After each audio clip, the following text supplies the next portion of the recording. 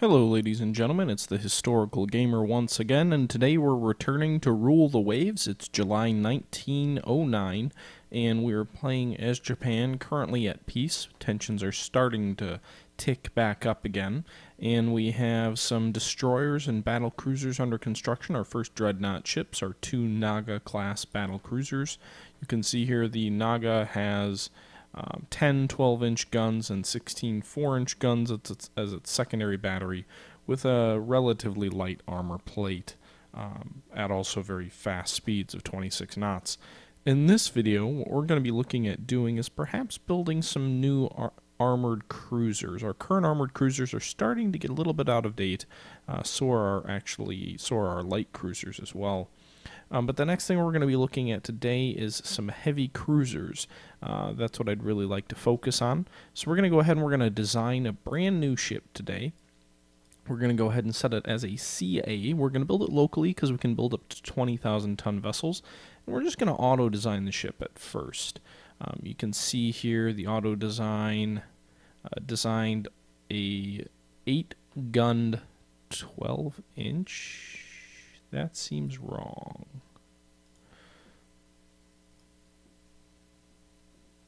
Okay, we're going to bring it down to a 10-inch main battery. I think 10-inch, well, 8 inches was usually the standard for heavy cruisers.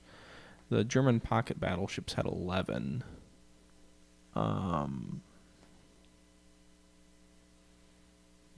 Let's go with 9, actually, because that was, well, actually, why don't we compare the guns we have, first of all. Our 10-inch gun is still a -1 quality, so if you actually remember, our 9-inch guns are superior to our 10. So we're going to go with 10-inch guns. We actually developed a superimposed X turret, which allows us to have a superimposed rear turret, whereas our other turrets cannot yet be superimposed. I don't think we can have a B turret superimposed yet. Yeah, see, we don't have that technology. So we're going to go ahead and we'll bring that X turret back online as a superimposed turret. And what a superimposed turret? Let's see if we can do it as a triple. Yes, we can. Okay, so what a superimposed turret is basically it's where you have two turrets and one is elevated a little bit so it can shoot over the top. And it really gives you some advantages as far as designing. You know, you don't have to worry about staggering broadside or turrets along the side of the vessel. If you do that, it means you can only shoot the gun when the ship is facing that direction, or not facing that direction, but running broadside to that direction. So a lot of the early Dreadnought class battleships actually had one turret in front, one in aft, and then kind of some along the sides. And actually, our current Dreadnought that we have under construction, our current dreadnoughts that we have under construction in the United States are laid out that way. You'll see the two turrets on the side, and then you've got the turrets fore and aft. It was actually more common to kind of have a hexagon pattern where you have like one here, one here, one here, and one here. So you'd have like half your broadside almost would be limited to firing in one direction, and the superstructure of the ship would be in the way the other direction. So the superimposed turret allows you to kind of solve that problem. And when you see battleships that are all superimposed, those are referred to generally as super dreadnoughts, because now they can much more effectively locate, their fire. All the guns can fire as long as you're not, going head on, like having your T crossed. All the ships can fire in the same direction. So right now we only have one turret that we can develop that's superimposed, but that is nice. It actually allows us to have... Where did our turrets go? It actually allows us to have more guns, and the fact that we have the triple turret researched means that, again, we can go ahead and get more heavy guns on this ship. One of the other things you may have noticed with our construction of the battle cruisers is turbines are becoming more or less uniform. And what a turbine does is it makes your warship much more efficient. You save a ton of weight and machinery. The propulsion engines before turbines were called triple reciprocating, or I can't pronounce it, but triple reciprocating engines, which were basically these gigantic engines that almost, and I'm not an engineer, but basically they kind of processed the heat and the energy 3 times, so they were relatively efficient, but they were ginormous. It's basically stacking 3 engines and kind of connecting up together, where one would kind of process the exhaust of the other. That's my basic understanding of it. So they were these gigantic engines that were relatively fuel efficient but incredibly heavy and took up tons of space. A turbine was a fraction of the size of that and allowed you to get much more speed out of your ship than was otherwise possible. So right now you can see here we've got 9 heavy 9-inch guns, those high velocity 9-inch guns. I'm going to see about adding some midship turrets as well. So do a port midship wing and yeah, superimpose air for CA. Not really? The superimposed turret X is only available for... Oh, lame. Oh, man. So we can only have those superimposed turrets for our battleships, which we don't have a big enough dockyard really to build a domestic dreadnought at this point. Okay, well, we're going to go ahead and we're going to have a forward triple turret. We'll have an aft triple turret. And now we can't have triple turrets on the sides of the ship yet. So what we'll do is we'll put some midship turrets. They're going to have to be doubles, but they can be double turrets along the side, which actually we can't do right now with heavier than 10-inch guns for our battleships. But we can basically make a super heavy cruiser with those understated limitations of having, you know, turrets where you can't fire everything all at once. So let's see, how do we want to do this? Well, we can go ahead and have port midship wing, and we have to do the double turret, by the way. Starboard wing. Oh wait, no, starboard midship wing. Okay, so you can see there we've got that way we've got 10 heavy guns right now on the ship, but we can actually add more midship turrets as well. I don't think we've, yeah. Okay.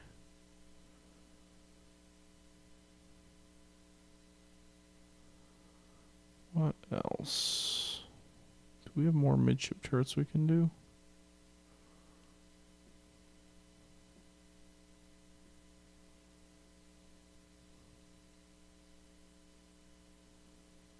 I don't think we've got that researched. Or do we? Sweet.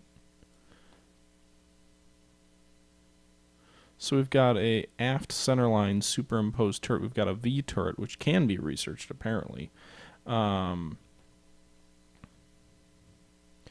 which is kind of like a rear superimposed, just in a different, slightly different location.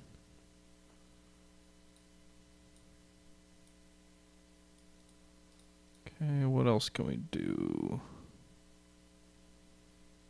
I'm trying to make this bad boy just as big and bad as possible.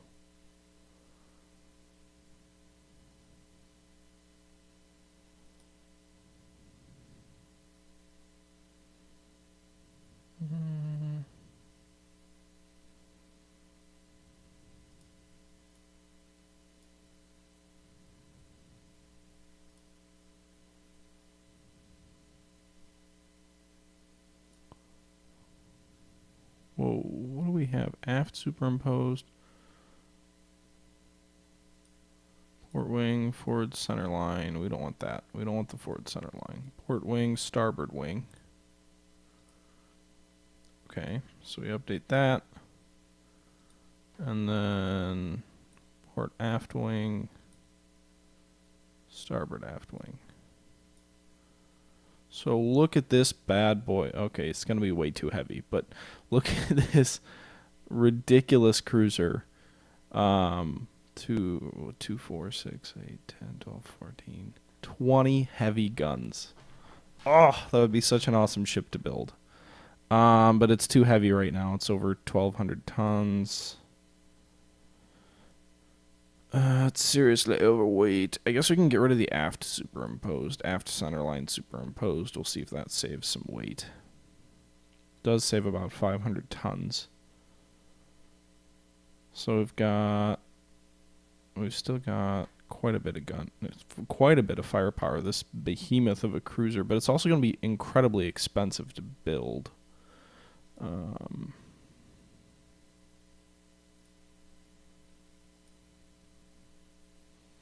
probably save some on armor by cutting the armor down a bit on the turrets, just because there's so many turrets. It would save quite a bit. We've also got 16 4-inch guns and casemates as our secondary battery.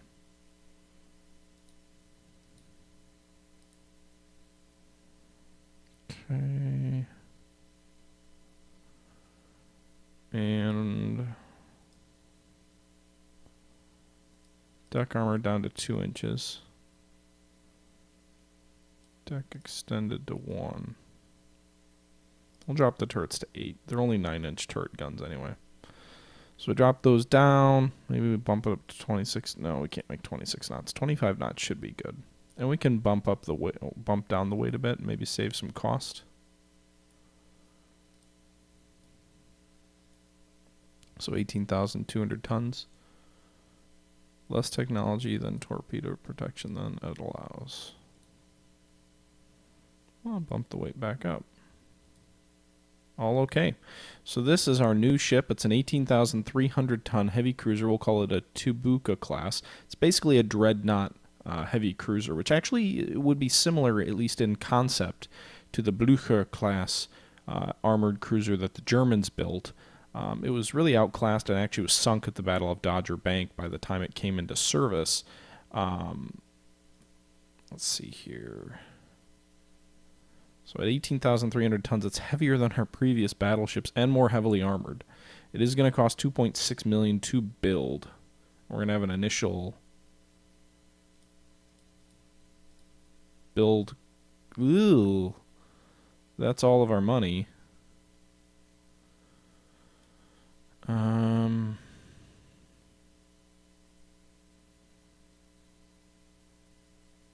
Yeah, we're going to build a ship. I want to build 2 of them, but I don't know if I've got the funds to do that.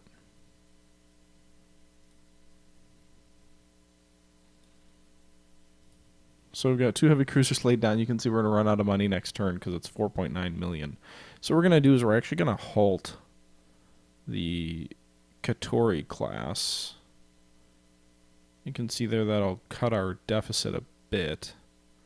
It's only got 5 more months till completion, though, but we're going to halt the construction on that. And we'll halt the construction on... I just wanted to lay it down, so we had 2 under construction, but we'll halt the construction on the other heavy cruiser. And then 2 of the newer destroyers. So that gets us back to almost even. We're building new docks, and we'll go ahead and progress a turn. A new government wants to reduce naval spending in favor of social programs. What's your comment? You are only the admiral and the politicians are in charge. Tension goes down, but so does your budget. Try to get the proposal watered down, which decreases budget. Get the Navy League to protest against the proposal. It increases tensions. And we just researched an improved 8-inch gun as well. Okay, so we just lobbied against declining the naval budget. And we've also made advances as anti-submarine warfare technology. Okay. Our agents seem to have been caught in Germany. Make the agent a national hero. Increases your prestige, but increases tensions. And we just researched Krupp Cement. Fleet Tactics. Scouting Force. Okay. Still no one's commissioned a battleship, although you can see the Italians have laid down a 3rd battleship, and the U.S. now has 2 of their own dreadnoughts laid down. Interestingly enough, the U.S. would have the most dreadnoughts being built of anyone, because they've got 2 being built there. They've also got 2 of Japanese being built. And they've also laid down a battlecruiser. So Italy's building 4, the U.S. is building 3, if you include battlecruisers. Russia only 1, France 2, Germany 3, and Germany...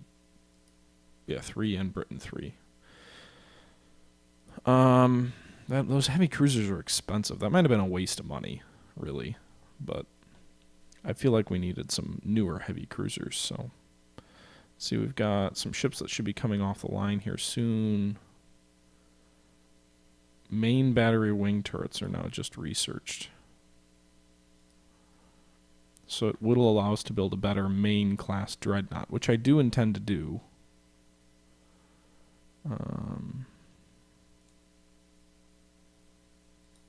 Having issues with some of our ships' design speed. The Italian government is interested in buying the rights to oil firing.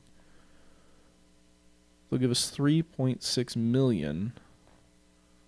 They're probably going to research it themselves. They don't have access to oil, and neither do we at this point. So by all means, I don't care. We'll share that technology because it doesn't mean anything because Italy doesn't have access to oil, and neither do we. Also keeps the Italians happy with us. We could potentially sign an alliance with them as well at some point. It's an event that could trigger. So the British have commissioned the first of their dreadnoughts into service. They're now the only country with any dreadnoughts in service. Ours are still a year away. With the completion of some of those ships, I'm going to go ahead and unhalt the construction on the Katori class battleship, although based on its armaments, it might be better just to scrap the damn thing. That puts us in the red a bit, but it's okay because we've got other ships coming off the line. Go ahead and advance one more turn. You can see several destroyers were just finished. Actually, we'll go ahead and resume construction on the other destroyers we had halted. Does put us negative 3 million. There's been an uprising in a Chinese province in the focus of a great power colonial ambitions. We need to send a force to evacuate our nationals and protect our interests. What size expeditionary force should we send? We send a battleship, it dramatically increases tensions, but also gives us massive prestige bonuses. A cruiser, what else would it do? Also increases our budget. A cruiser would increase tensions significantly as well and give us prestige, no extra budget. A gunboat, so everything increases everything. Oh boy, we're almost at war again. We did get additional funding though. I don't know if we want to be at war with France. Ooh, I don't know. Our fleet is so outclassed at the moment. But our prestige is going up, which is nice. That was not smart. In service. I don't want to scrap ships if we're about to go to war. We're almost at war with Germany. We're basically at war with France. But if there's anyone we were going to fight, I think France would be the best option. What's the current setup here? They've got a fleet of one battleship in West Africa. And then they have 3 battleships in Southeast Asia.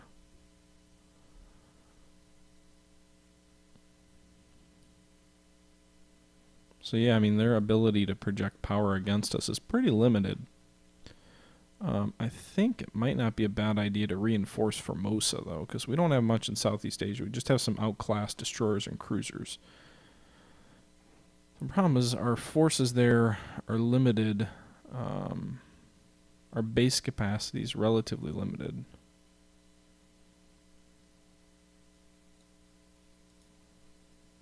We don't really have the funds to up some of those bases. So that's going to make fighting there difficult.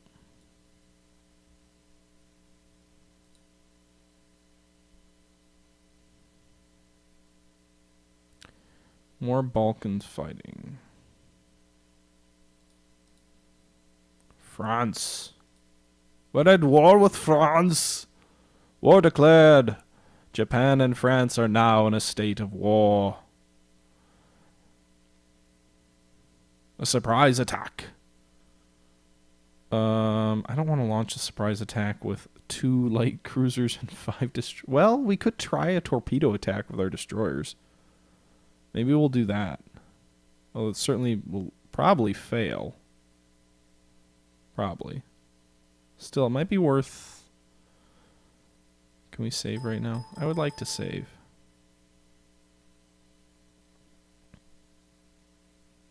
We're going to decline the attack. We're going to switch over to fleet support, and we are now at war with France. So, that gives us a nice healthy boost in our budget.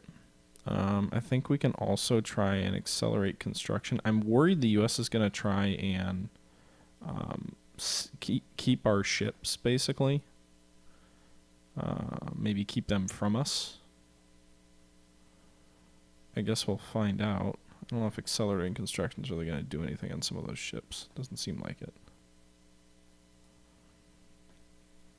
But now that we're also at war, the other thing we're going to need to do... Well, you know what? I'm going to launch some attacks on the French, and I am going to fight this war out, because I think I can win this one and be in good shape. But what we are also going to do is we're going to cut this video off, and we will look at the next video, our war against France. I'm going to do everything I can to keep Germany out of the war and everybody else as well. If I can just fight France, I think I've got a good chance of winning. But we're going to go ahead and save the game here. We've obviously got some ships we need to bring back into commission as well. But yeah, we're going to go from there. And I appreciate everyone tuning in. Until next time, guys, though, this is the Historical Gamer saying thank you for watching, and I'm out.